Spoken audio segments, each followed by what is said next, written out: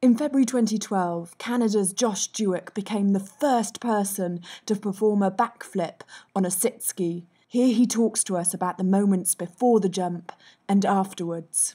When I got to the top of the end run, no joke, I was as calm as could be. It was kind of a surreal experience, just being up there, and I wasn't nervous, I wasn't stressed. I was actually just excited to have this opportunity and try something new and try something exciting.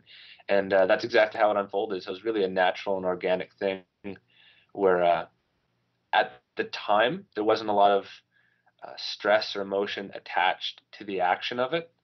But when I came off the mountain, when it was completed, I was drained for like 3 days. So, that to me is a huge indicator that there was a lot of emotions built up to it.